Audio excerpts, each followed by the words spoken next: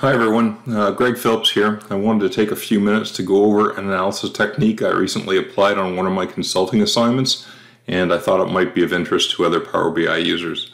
The analysis is a comparison of the top end set of values with the average of the remaining values in that category.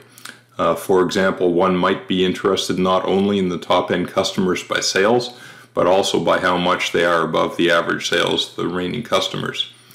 This can also easily be extended by adding directionality into the solution, such that not only can you see by how much the top end customers are above the average of the remaining customers, but you can also see by how much the bottom end customers are below the average of the remaining customers.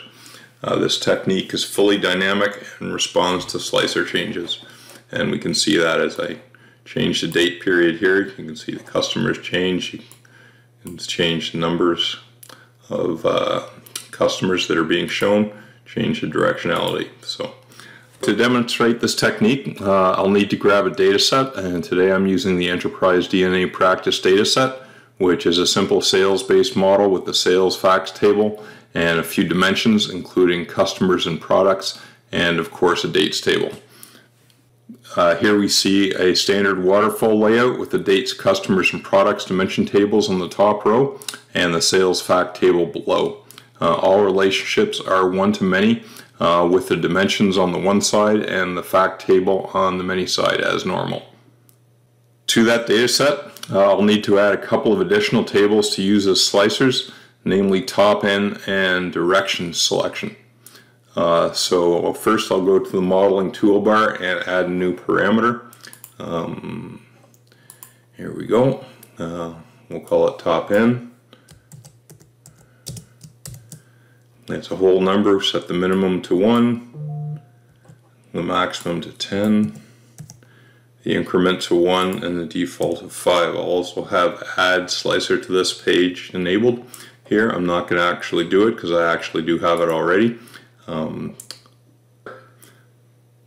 Now I'll use the Enter Data button on the Home toolbar to create a directions table with values of direction for top and bottom and a sort column as well. Again, I won't actually do it because I already have it. I'll just show it to you here. Where are we? Actually, I should do it in data view here. Perfect. So there we go. Top and bottom sort 1 and 2. So now I add the 3 slicers onto my page. First is the date slicer. Add that on here, change it to a slicer. Perfect. Then we'll add the top end slicer from the what if parameter table that we just created.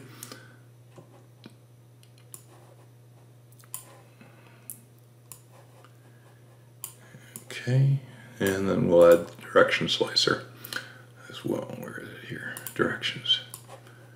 Perfect. We'll change that to a slicer, and we're all set.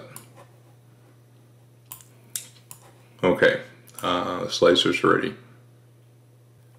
Next, I'll add a calculated table to add an others row onto the list of all customers. I'll use the DAX union function to get all the existing customer values, and I'll add a new row for others. Here I'm just going to zoom this up, hold control and roll the mouse wheel. Perfect. To display our ranked values, we'll start by adding a table to the canvas. Let's bring it over here, and we'll add in our customers from our customers and others table. Come on, you can do it. Here we go. The next thing we'll do is we'll change the title to use a customer table title measure, which I have written here. Just bring it here. You can see what we're doing is harvesting the direction, harvesting the top end, and combining that with some static text to have the result we want. So I'm going to change the title of this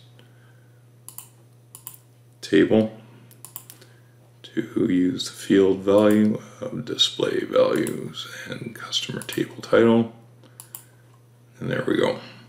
Then I'll calculate the appropriate ranking value To do this, we'll need both the normal top-down descending ranking plus the bottom-up ascending ranking. So there's the descending one, and there is the ascending one. Note that I filtered out the ones with blank sales, which will of course be the others row.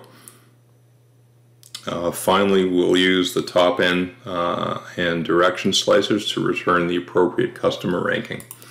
And you can see that from here. Same thing. We've harvested the values from the two slicers. We're using them to figure out what ranking we're going to display.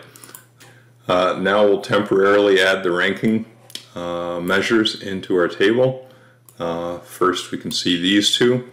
Then we'll add in the customer rank that we actually want to use, and so on. We can see that the values are listed here and correspond to the slicer selections that we have. And so, okay, so temporarily, we only added these in temporarily. I'm going to remove them now, and we'll bring that over here. Then I'll add the customer sales measure, which uses a switch true logic to handle three cases. If the customer is ranked in the top N, I'll use the sales value. If the customer name is others, I'll use the average of the sales value for all non-ranked customers. And if the customer is not ranked in the top N, I'll return blank. So let's just drag that in here too.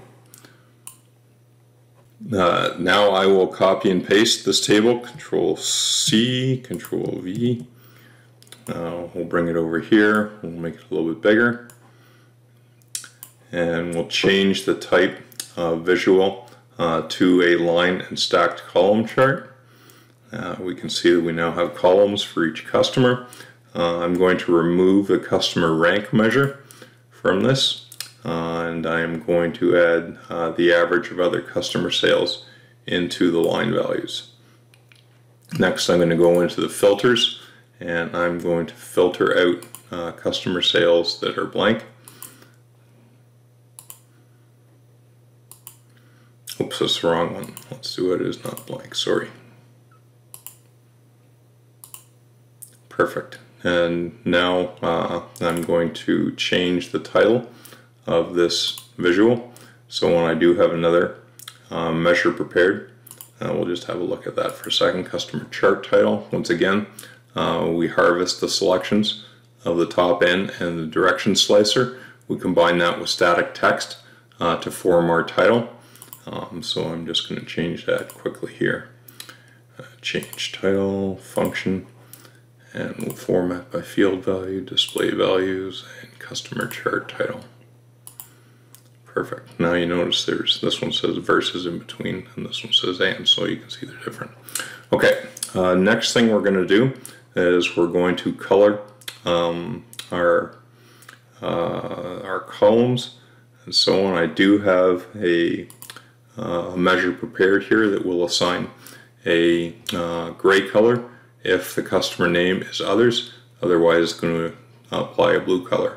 So if I come over here to data colors and I select the function here, I can change it to field value and again change it to display measure and customer chart colors. We can see that the column for others is now gray. I'm also going to choose a darker color for the average line here so that we can see it. Now I'll use some simple math and measure branching to create measures for the difference of the customer's sales from the average of others' sales. Then we'll add these two measures to the tooltips for the line and stacked column chart. So here's the first one. I'm just using a simple subtraction to get the sales value, and I'm using a simple divide to get the percentage value. I'm going to add those two values into the tooltips for this visual.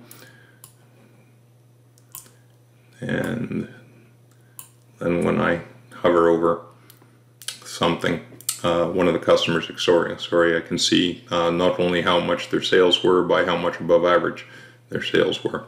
Once again, these visuals are fully responsive to the slicers that you have on your page, and you can choose whatever time period whatever top end value, whatever direction you want.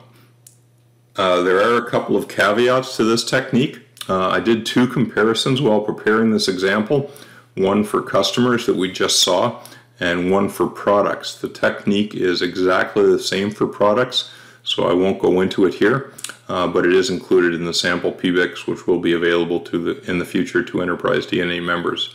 What I do want to do, however, is to show this may or may not provide insights of interest, depending on your data.